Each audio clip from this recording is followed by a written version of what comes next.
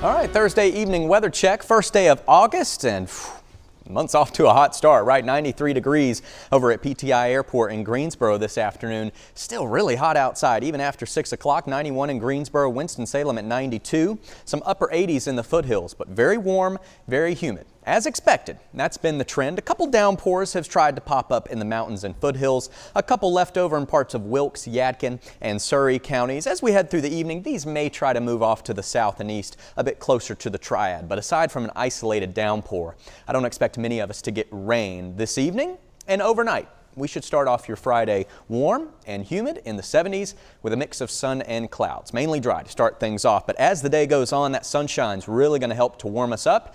I'm expecting it to be the hottest day of the week, and because of that, heat advisories have been issued for Alamance, Randolph, and Montgomery counties. So places like Troy, Asheboro, and Burlington all have a heat advisory tomorrow for that hottest time frame of the day, about 11 a.m. until 8 p.m. That's when heat index values could reach 100 to maybe even 109 at the hottest. So certainly a day to take care of yourself, stay cool, and stay hydrated. Not only do we have the heat, we also have a low risk for a few strong or severe thunderstorms Friday afternoon and evening. Radar likely going to be pretty busy by the time we get into early Friday afternoon, 1 or 2 o'clock. Those storms start popping up in the mountains and foothills, and from there they start marching off to the east through the Triad around dinner time, and then things start to wind down by 10 or 11 o'clock. You saw some of those storms look pretty nasty on radar. They could be strong or severe. Our main concern would be for maybe a damaging wind gust or two as those storms roll in. So keep an eye on the radar tomorrow afternoon if you have plans to be out and about. But the first part of the day mainly dry. We're just heating up. Low 90s expected tomorrow afternoon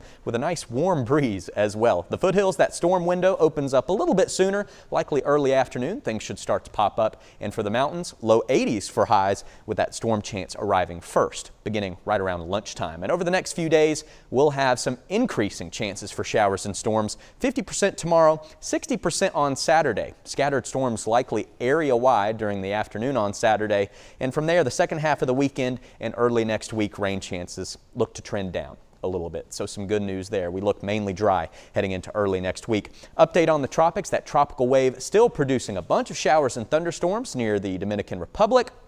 It's been tagged Invest 97L.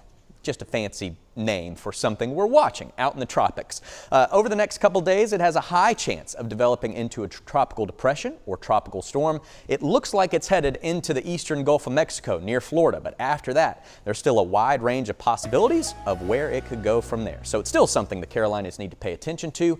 Be aware, scattered showers and thunderstorms possible the next couple days, mainly dry by early next week.